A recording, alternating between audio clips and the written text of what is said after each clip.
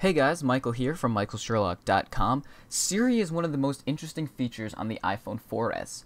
Now, Siri, I believe, will be coming to macOS 10 in the future. I don't think we'll see anything like that until after the iPhone 5 launches, because right now the killer feature of the iPhone 4S is the exclusivity of Siri. But once that launches, I would not be surprised if Siri functionality was brought to macOS 10. Fortunately for users of the Mac, there actually is a very similar service, although not nearly as intelligent, available today.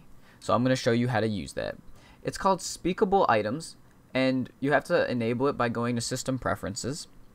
Once you're in System Preferences, go to Speech, and then turn Speakable Items on. That will give you this little command thing here. And just to go through some of the choices you have, your listening key is the key that you press for the Speakable Items program to start listening to you. In this case, it's set by default to Escape, which works fine.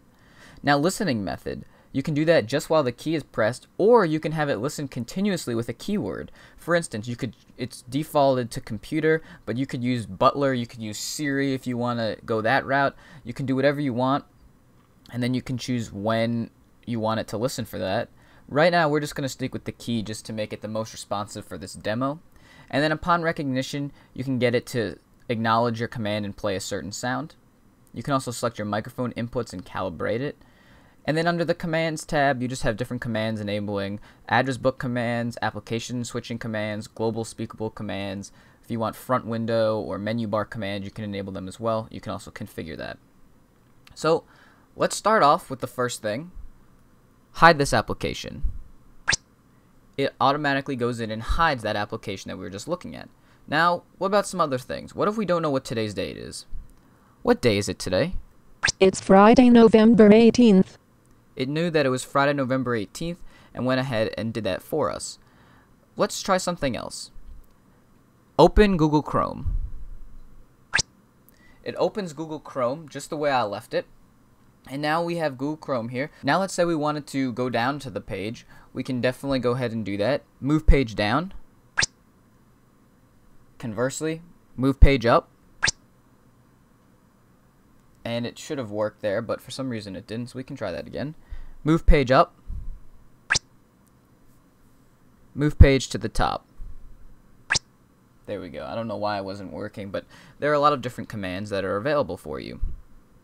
So let's go ahead and open up some other applications. Just some other things. Switch to Spotify.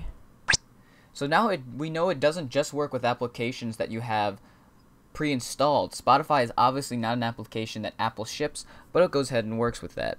Hide this application. Switch to Text Edit. Now we're in Text Edit, and we can do some interesting things here. We can take our clipboard, whatever saved there, and paste it. So paste the clipboard here. It goes ahead and paste that for you. So there's a lot of other things that you can do too. You can switch to Terminal. That launches the terminal, and it launched it in my other browser on my other screen. Hide this application.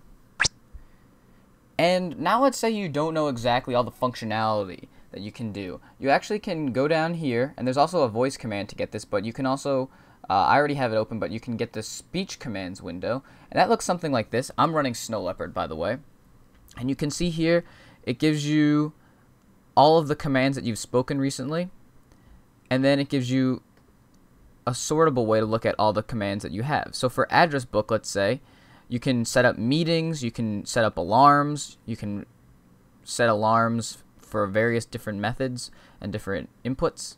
Speakable items, you can cancel your last command, you can copy to the clipboard, you can get mail, you can log out, you can listen continuously, so that means it keeps listening for commands, so you don't have to use a key.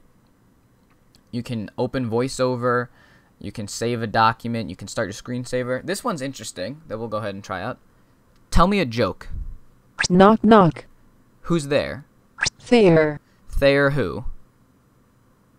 Thayer who? See, this one's hard. Stop with the jokes. Okay. Back to work. Sometimes they have interesting names and it's hard to say, so we'll try that again. Tell me a joke. Tell me a joke. Knock knock. Who's there? Sarah. Sarah who? Sarah who? Sarah doctor in the house? And then that time it actually worked. But again, this isn't perfect speech recognition. It's not actually analyzing what you're saying. It's just checking the audio that's coming in versus preset commands. So it's not nearly as efficient as Siri.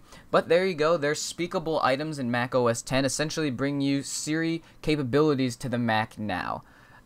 I hope that you guys like this video. I'd love to hear your feedback in the comments section below. Thanks for watching, guys, and have a great day.